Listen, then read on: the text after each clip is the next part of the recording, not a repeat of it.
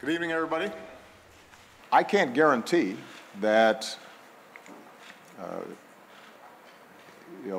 the president-elect won't pursue some of the positions that he's taken. But what I can guarantee is that reality will force him to adjust how he approaches many of these issues. I am extremely proud of the fact that over 8 years, we have not had the kinds of scandals that have plagued other administrations.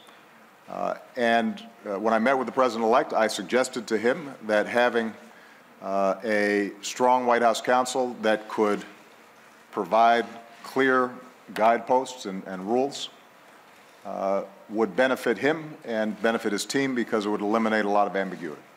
On the world stage so that you might be able to... Thank you, everybody.